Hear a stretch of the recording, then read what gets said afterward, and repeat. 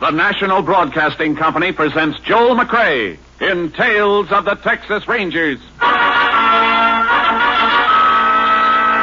From Hollywood, another authentic reenactment of a case transcribed from the files of the Texas Rangers. Tales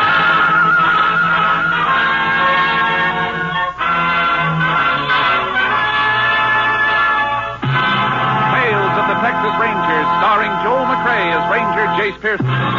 Texas, more than 260,000 square miles, and 50 men who make up the most famous and oldest law enforcement body in North America.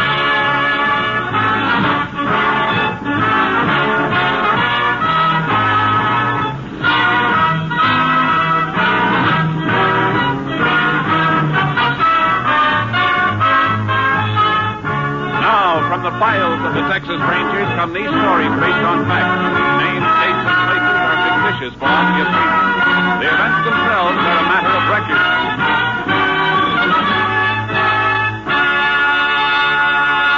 record. Case for tonight, Play for Keeps.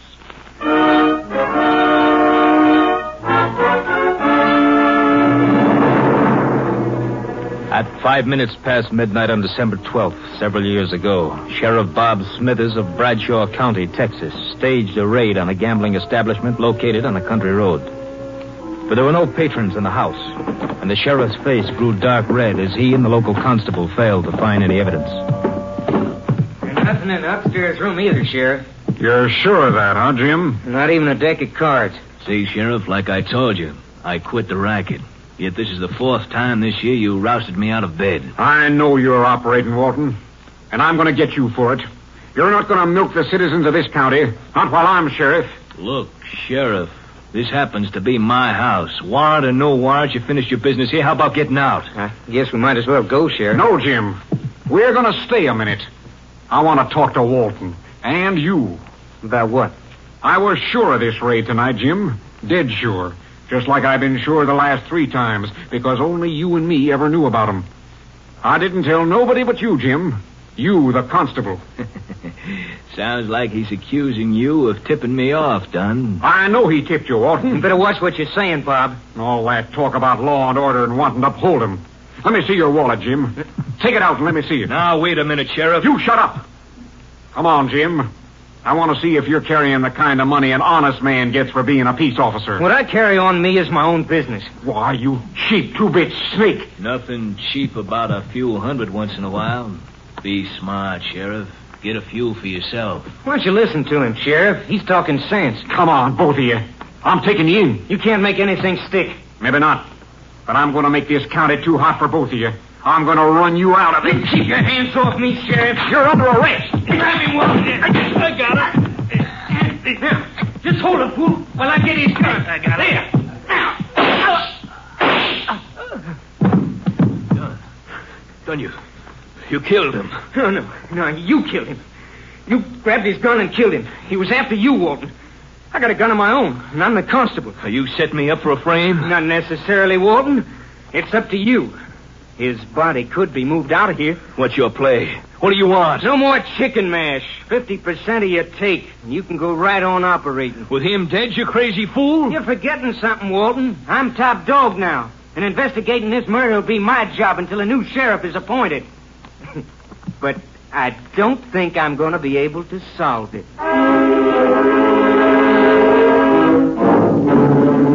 The body of Sheriff Smithers was found the next morning, dumped in a ditch by the side of an old wagon road. During the next few days, Constable Jim Dunn conducted a seemingly honest but fruitless investigation, even following the efficient peace officer's routine of making use of the state lab facilities at Austin. But citizens of Bradshaw were not satisfied, nor was the editor of the Bradshaw Times. Clippings of his editorials were on file with Captain Stinson of the Texas Rangers, and the captain sent for Ranger Jace Pearson.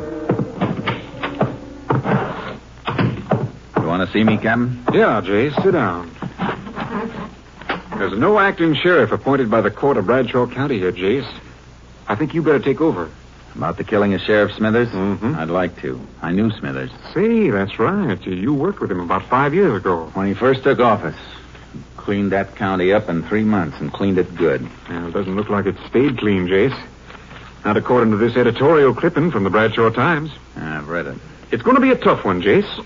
No clue to the killer, and the trail has had a couple of days to cool off. Well, then I better get going before it gets any cooler. You'll hear from me. Jace, Yeah, Captain.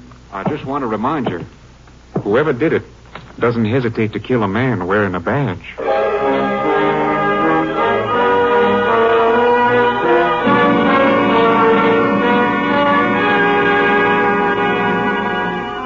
I reached Bradshaw in the early morning. The town was waking up, and the Bradshaw Times was turning out its bi-weekly edition.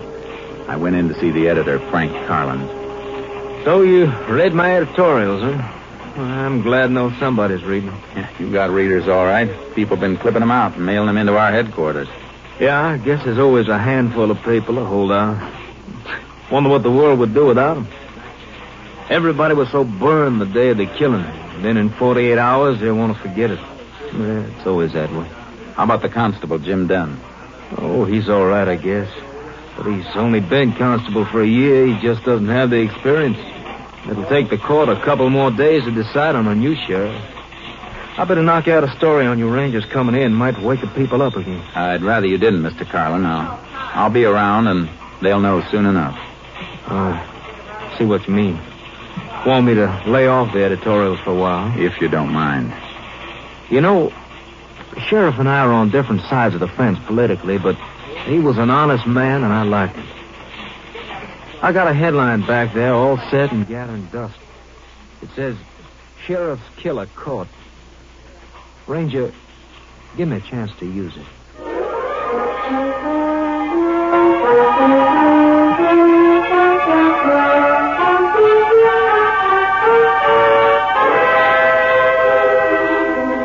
I found a place to park my horse trailer and put charcoal in the pasture. Then I headed for the constable's office and met Constable Jim Dunn. There are all the reports in my investigations, Ranger. You think I haven't done a good job, maybe those will change your mind. I even checked ballistics with the Austin lab. My being here isn't a criticism of you, Mr. Dunn. I'm here because I was sent until a new sheriff is appointed and to give you help. I've done everything possible. I've questioned almost 100 people. I've checked alibis on more than a dozen possible suspects. It's all there. Yeah. Everything's here. Everything except the murderer. And that's the only thing I'm interested in seeing, Mr. Dunn. A little cooperation between us might clean it up. I'm sorry I blew, Ranger. It's been getting under my skin. This murder could have been committed by anybody. Some bum from a hobo jungle, some drunk, anybody. We can't arrest anybody. We've got to arrest somebody. Somebody definite. Now, exactly where was the body found? Old wagon road bypasses town about 2 miles north. Is it fit for a car? Yeah, but you got to go roundabout to get to it, almost 11 miles. You won't find nothing there, though. I'd like to take a look anyhow. Can't we cut cross-country on horses? Yeah, shorter if you want it. I want to. My horse is in a pasture. I'll meet you at the edge of town in 5 minutes.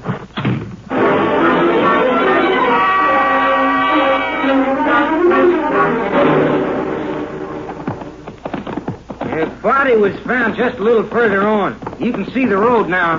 Not much of a road left. No use for it anymore. Sheriff must have had some reason for using it if he came way out here. Here we are.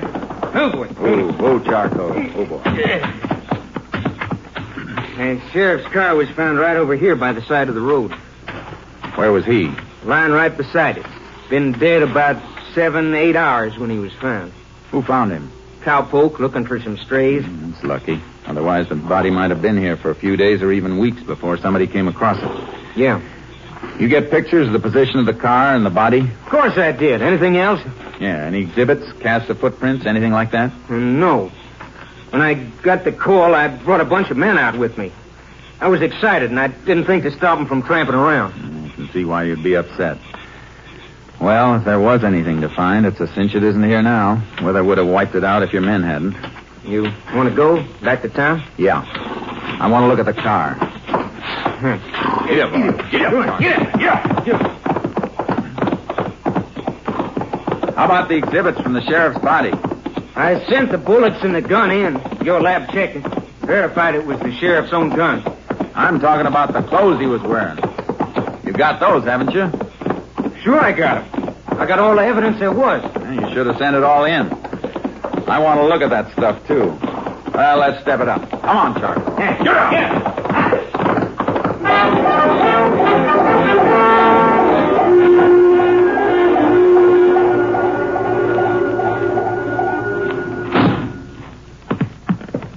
Got everything all tagged. Everything the sheriff was wearing when he was killed. I see. And is this the shirt he was wearing? You see the blood and bullet holes, don't you? Yeah. How come your lab didn't find any prints on the gun when I sent it in? It didn't even have the sheriff's own prints. It was wiped clean. Well, this is kind of odd. What? Well, the sheriff was shot twice, and they dug one slug out of him. The other one passed clean through. Yeah, according to the coroner's report, one slug hit his collarbone. That stopped it. Yeah, that's what I mean. The course of the bullets. Both shots fired into the left side, just above the kidney. But the one that came through came out the right side of his shirt collar here, right through his neck. What about it? It's a funny course for a bullet to take, unless the man who fired the gun was lying down and fired up at the sheriff. Yeah, that's what I figured, too. They must have had a fight for the gun. He got it, but the sheriff knocked him down and... No, that isn't the way it happened. How do you know? Because the sheriff wouldn't half turn his back on a man who'd just taken his gun. Besides, these powder burns show the gun was being held right against the shirt when it was fired. What do you think happened then? Well, the sheriff must have been in some position where he was bent over forward, which he wouldn't be unless somebody was holding him in that position. Here, stand in front of me for a minute. Now, your back toward me. What are you going to do? Slip one hand under your arms and then up behind your head in a half Nelson and twist your other arm behind you in an arm lock. Then bend you over forward like this. The sheriff was held like I'm holding you now. The bullets were pumped into him. See what I mean? Now, that's just a guess. It's a guess I'm going to back up. And if the sheriff was held in a half Nelson and an arm lock, it tells us something else. That there were two men in on the murder. Unless the killer had three hands and used the third one to fire the gun. That's pretty smart figuring, Ranger. Only because it's the kind of figuring I've been doing for a long time. Are these the photos that were taken at the scene? Yeah, the sheriff's body in the car. The body moved any before these were taken? Nope. Car was right there, with the sheriff flat on his face beside it. And less than 2 feet away from it. His right side toward the car. Yeah. The bullet that passed through the sheriff came out on his right side. That means it should have hit the car. But there's no mark. I don't see that helps us any. It helps plenty, Dunn. It tells us the sheriff wasn't killed out there. He was killed someplace else and brought out there.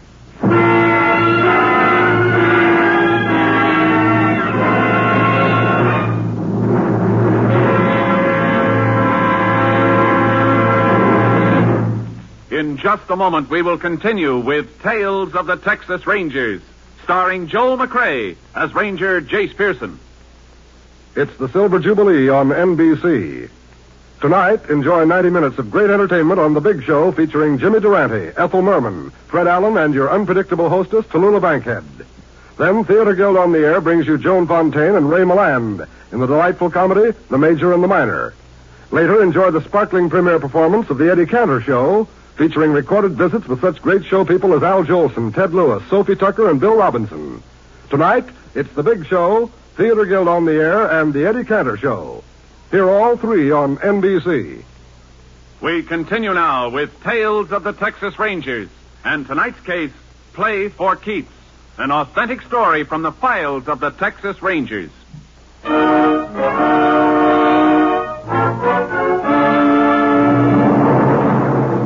I knew that Sheriff Smithers had been killed by two men, and that his body had been moved after the killing, but it wasn't nearly enough.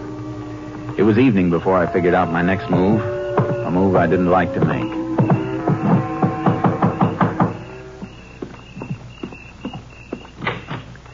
Evening, ma'am. Remember me? Why, it's Jace Pearson, isn't it? Yes, ma'am. Been a long time, Mrs. Smithers. Oh, come in, Jace. Come in. I suppose you know about Bob. Yes, ma'am. And that's why I'm down here. I came by to pay my respects. Funny thing. First time Bob brought you through that door, I never reckoned you might be back someday, looking for a man who killed him. I wish it could have been for another reason, ma'am. But Bob kept things working so well here, there seldom was any reason for a ranger to come visiting in Bradshaw County. I know how you fellas keep working along. Can I offer you a bite to eat? Please, Jace. Well, that'd be real fine, Miss Smithers. I knew it might help her and me if she could keep a little busy with her hands doing woman things in the kitchen. And I tried to eat, but kept remembering the man who'd sat across this same table from me 5 years before. Big, honest, stubborn, and unafraid. It's mighty nice of you to stop by, Jace. Bob would have been happy to see us sitting here again. He always said a man with a good appetite was right with the world. Ma'am, I guess Jim Dunn has already asked you, but do you have any ideas about who might have killed Bob? Oh, no. Everything went so well for a few years. All I know is that last year or so, Bob was upset about gambling. He after anybody in particular? A man named Walton, Lou Walton, has a big house on the South Road out of town. Bob always said it was a gambling house, but he could never catch Walton. You mean he raided the place? A couple of times. Last time was the night he was killed. Dunn didn't tell me about that. Bob was killed after he left there. Walton's, I mean. Dunn said they didn't find anything, so Bob started back for town. But he never got home. Mrs. Smithers, I have to ask a favor. A favor I don't like to ask. I want to help Jace every way I can. I want your permission to have Bob's body exhumed for further examination. Is it necessary? I'm not satisfied with the examination that was made here. All right, Jace. I'd like to have a more thorough examination made for headquarters. I'm sending them the clothes Bob was wearing for lab check, and I don't want anybody to know about it for now. All right. You're going to get him, aren't you, Jace? I'm going to try awful hard, ma'am.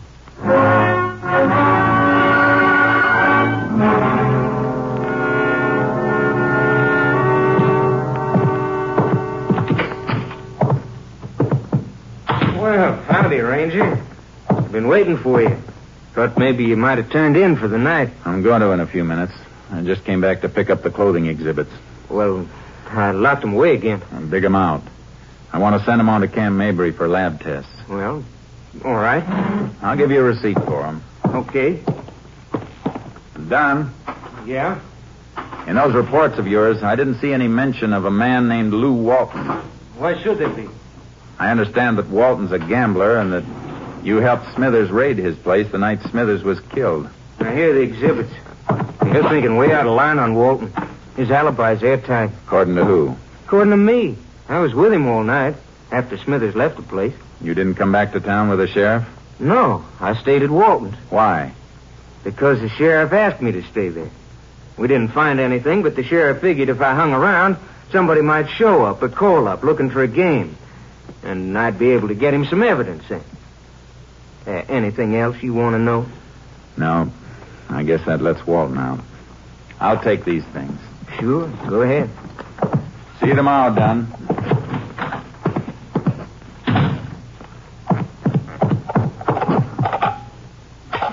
Number, please.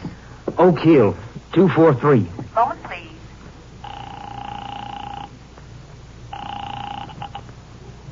Hello? Walton, done. Now get those people out and shut down. Why? What's wrong? That ranger's too smart.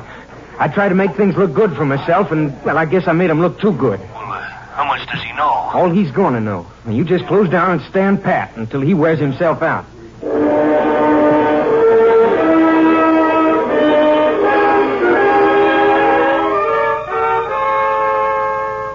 The sheriff's body was dug up and the examiner's report sent on to Austin. Headquarters also had the exhibits I'd gotten from Dunn. By late afternoon of the next day, Captain Stinson telephoned me long distance. Got a complete report from the lab, Jace. Go ahead, Captain. You were right about the position of the body when the shots were fired. Autopsy report shows the organs were pierced in a manner that'd be possible only if the sheriff were bent over forward. Good. Anything else? Yeah. That shirt you sent up. Lab thinks Smithers was killed indoors. Why? Some lint stuck to the blood and held when it dried. Analysis indicates it comes from a fabric used in expensive carpeting. Violet color. Thanks, Captain. That may be enough to wind this up.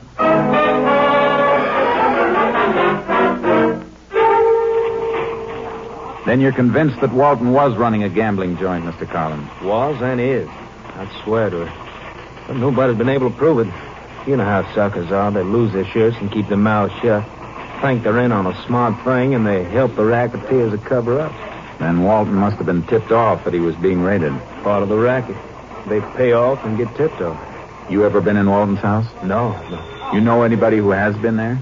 Well, it's no secret the newspaper men gamble more's good for him. My linotype man plays horses, I know. Pete. I'll be there in a minute. Howdy, Ranger. Howdy. Pete, you ever been in Lou Walton's place? Oh, come on, now don't stall. Tell the Ranger. It's important. Well, yeah, I've been there once or twice. I only want to know one thing. You notice any carpeting in the house? Carpeting? Oh, sure. The house is like a palace. Wall-to-wall carpet all over the place. What color? Well, it's a kind of a purple, I'd say. How about saying violet?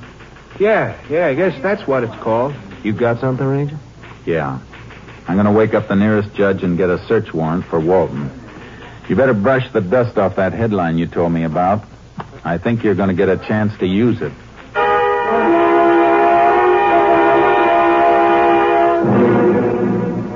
I was wondering when you get around to me, Ranger.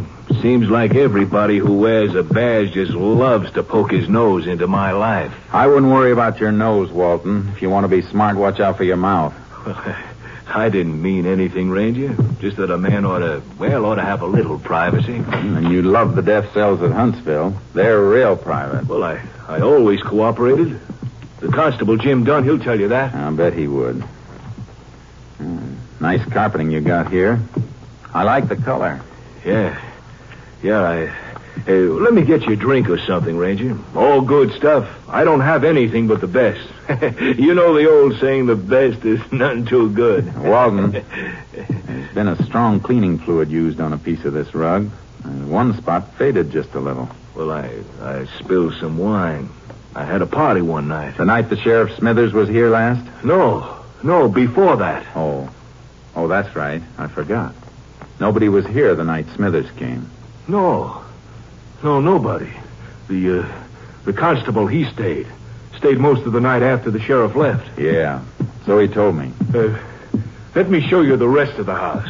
Upstairs. No, thanks. I just want to look at the walls in this room. Sure pretty. You know, at Huntsville, they don't have pretty walls like these.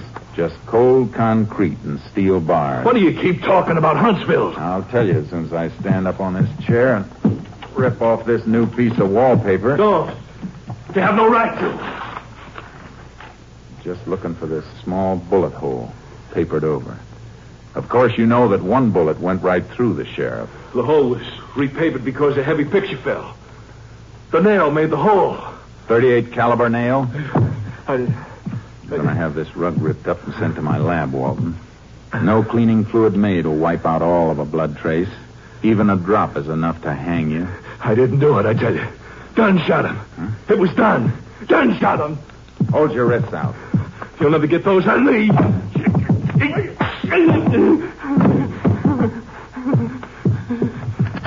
You bet wrong this time, gambler.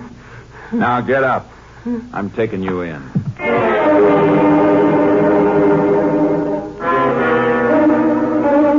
I took him through town to the county jail, and I walked over to the constable's office, but Dunn wasn't there. I had to find him quick before he knew I had Walton. I headed back for the jail, and as I turned into the street, I saw something move in the shadows. There was another car, not far from mine, the constable's car, and Dunn was getting into it. Dunn, wait a minute! Move! Get out of the way, people! Get back, please!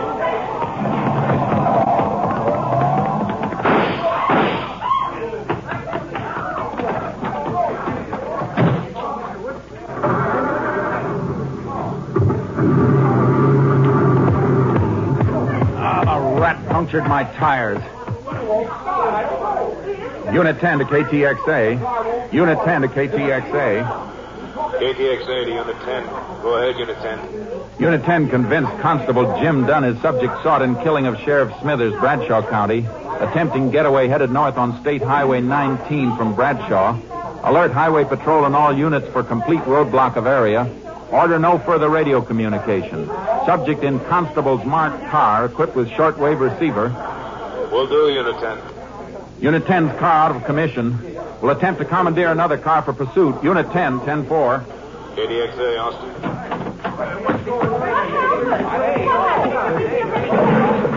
Step out of the way, please. Step back, please. Step back. Come on, Charcoal. Let's hope Dunn heard that call. Come on, get up. Get up! Get up, Charcoal! Come on! Get up!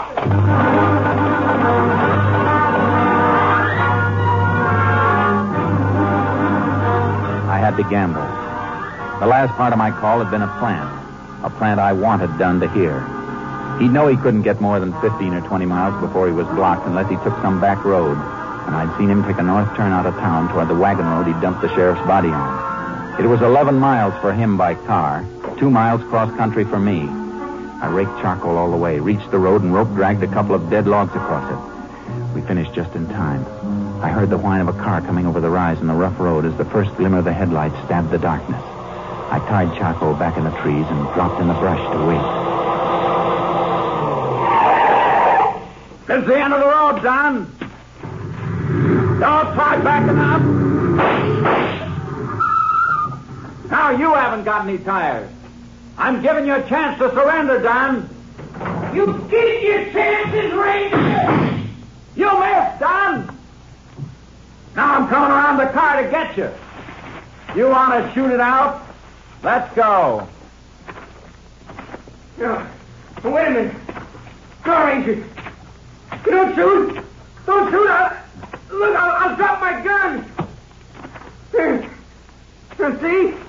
I ain't armed. Come here. I ain't armed. Neither was Smithers when you lifted his gun and killed him with it. Good thing for Texas all constables aren't like you. Come on. Walton's waiting for you at the jail. Looks like you'll be partners again at Huntsville.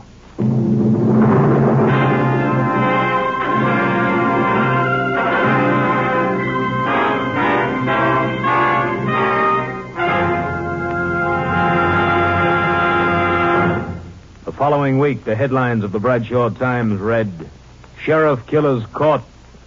Though Jim Dunn protested his innocence, Lou Walton's confession and evidence submitted by the Rangers convinced the court of Dunn's guilt. Both were sentenced to life imprisonment at Huntsville. Next week, Joel McCrea in another authentic reenactment of a case from the files of the Texas Rangers. Joel McCrea is currently seen starring in the Universal International Technicolor production, Cattle Drive. The cast included Tony Barrett, Tom Holland, Byron Kane, Peter Leeds, and Gene Bates. Technical advisor was Captain M.T. Lone Wolf Gonzalez of the Texas Rangers. This story was transcribed and adapted by Joel Murcott, and the program was produced and directed by Stacy Keach. Hal Gibney speaking. Next, it's The Big Show. All this and Tallulah Bankhead, too, on NBC.